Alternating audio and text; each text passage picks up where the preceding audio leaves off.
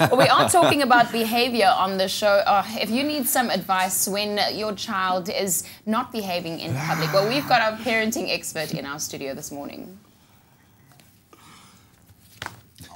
Now, for many parents today, dealing with their child's bad behaviour in public settings has become a regular and a major problem. Taking them out to restaurants and hotels often leads to disaster as their children cause havoc, they throw tantrums, and often leads to a lot of embarrassment for the parent. Now, this morning we speak to creative parenting expert Nikki Bush about how to deal with your child's bad behaviour in these public settings. And I don't know, back in my day, Nikki, I say back in my day because I'm so old, but you know, it never used to be a thing because my grandmother was always like, "Pah!" and it settled everything. But what are we seeing these days? So hoteliers and restaurateurs are complaining of the fact that children are wreaking havoc in their restaurants.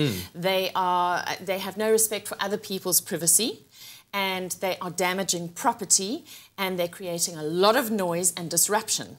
And what they're really alluding to is the fact that parents have no control over their children. Is that why this is happening? Just that the basics of the parent-child relationship doesn't exist from home?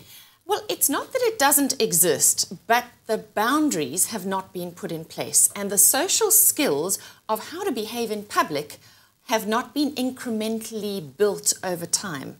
Because these things do take time, and good behaviour in public starts with good behaviour at home. And what we're finding a lot is that very busy parents take their children out to restaurants a lot more than older parents ever used to. And in that situation, they're wanting downtime, and so they abdicate responsibility for their children. Now, if you are in a family-friendly environment, that's fine. Okay. But if you're not, you cannot give up responsibility for your children. Otherwise, you're infringing on other people's rights. Absolutely. So how then do parents, handle these situations if you find yourself in that kind of public setting and the situation happens? What do you do? So you have to, be consistent. Be consistent.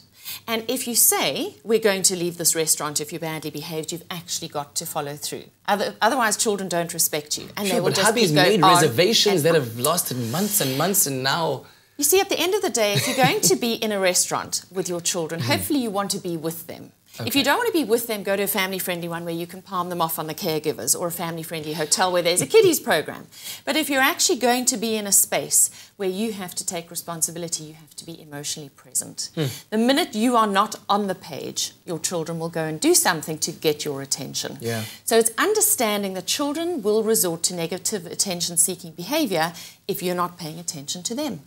And then sometimes you get the situation where a parent might even take the child off to the side right there and spank them right in front of everyone there, which is embarrassing for the child and for the parent as well. It doesn't look good. So has the whole adage of spare the rod, spoil the child fallen away? In some senses it has. If you're going to discipline your child, you must remove them from the area, from the public eye, and go and do it in the car or outside or go into the toilet. Don't do it right there and then in public. But you do need to be firm. So you do need to pick that child up and walk out. So consistency is so much important, and of course that emotional engagement. We'll continue our chat with creative parenting expert Nikki Bush a little bit later on.